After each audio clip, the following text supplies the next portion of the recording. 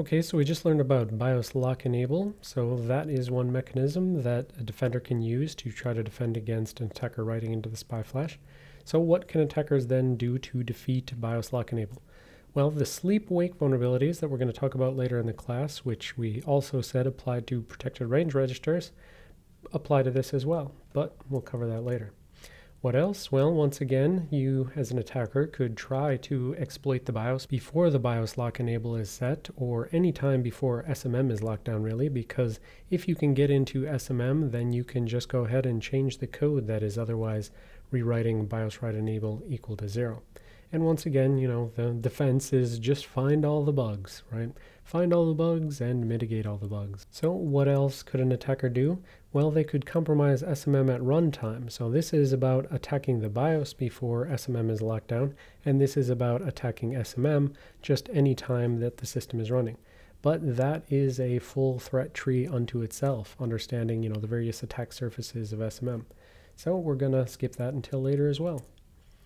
So what else? Well, then there is a thing called suppressing of SMIs.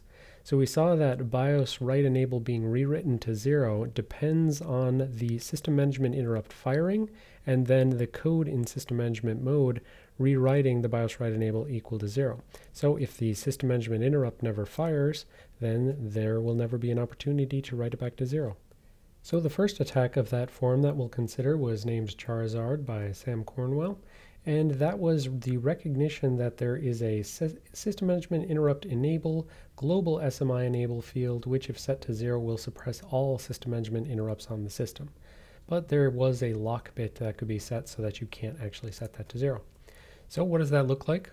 Well, here's from the slides, and in the slides it said that at the time that we were exploring the internal MITRE systems, we found that 40% of them did not set the system management interrupt lock, and consequently, at some register SMI enable, which is PM base plus 30, which we haven't learned about yet, but we'll learn about in the system management section, some register had a global system management enable, and if it's set to 0, then no SMIs straight up will be generated by the PCH.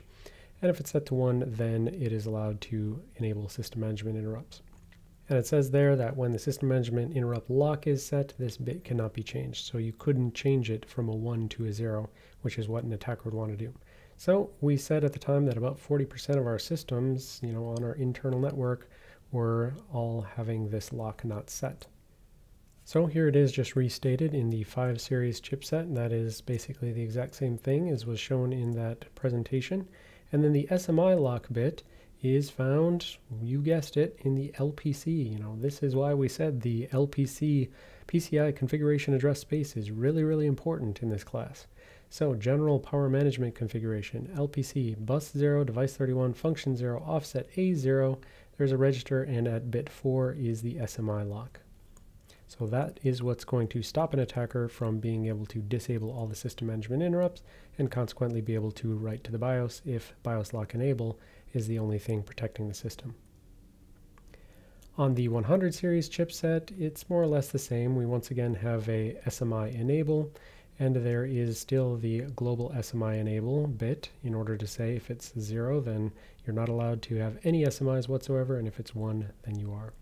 And once more, it says that it is locked by SMI lock bit. The SMI lock bit is then found in a slightly different location on the 100 series chipset. You can see it says device 31 function 2.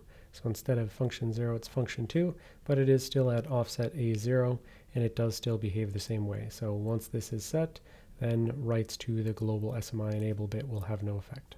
So the primary defense for that is to set the SMI lock bit, but there are other defenses, such as setting SMM BWP, BIOS write protect. So what is that? So we saw this diagram back when we were looking at the BIOS write enable and BIOS lock enable, but up here at bit 5, there is actually this other thing, SMM BWP, SMM BIOS write protect. And I don't think that disable should be there because when it's 1, it is enabled, not disabled. Anyways, so when bit 5 is set to 1, the BIOS region of SMM the BIOS region SMM protection is enabled. The BIOS region is not writable unless all processors are in SMM. So this notion of, you can suppress the SMIs and then you can write to the BIOS. If this BIOS write protect bit is set, then that would mean, well, it doesn't matter if you suppress the SMIs because you and your attacker code are probably not in SMM. If you were, then you wouldn't need to do any of these games.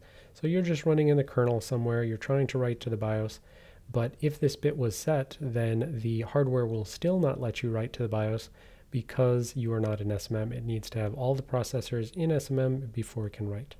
So this bit didn't even exist on, some of the older systems, and that's a good reason to always read the manuals to see what new protections come into existence. And so, this is a very powerful defense against an attacker who's only in kernel and is trying to privilege escalate to BIOS.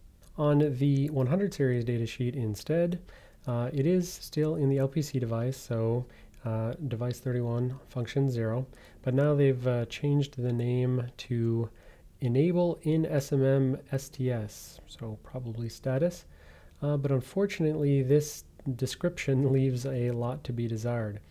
It says things like, if this bit 5 is set, then WPD must be 1 and in SMM STS, which is at address fed 30880 bit 0 must be 1. Well, that thing is not documented anywhere that I can find. Hopefully it's documented in the private documentation, but this doesn't really help someone who was trying to actually lock down their system. Okay, then there is one more way that potentially could be used to defend against this, and that is technology called Intel BIOS Guard. So Intel BIOS Guard is mostly, private documentation, so there's not really much I can point you at here. I can just show you the marketing picture. And according to the marketing picture, the basic idea is that updates to the BIOS can only occur via something called an authenticated code module. So an authenticated code module is a blob of code that is signed by Intel. Other third-party vendors are not allowed to change it or alter it in any way, but there's this notion that they could sign a BIOS update package, and with that signature they could feed the BIOS update and the signature to the BIOS Guard agent. It would run an SMM, and it and only it would be allowed to write the update to the SPI flash. So it's kind of a even more privileged version of it's not good enough to just be an SMM.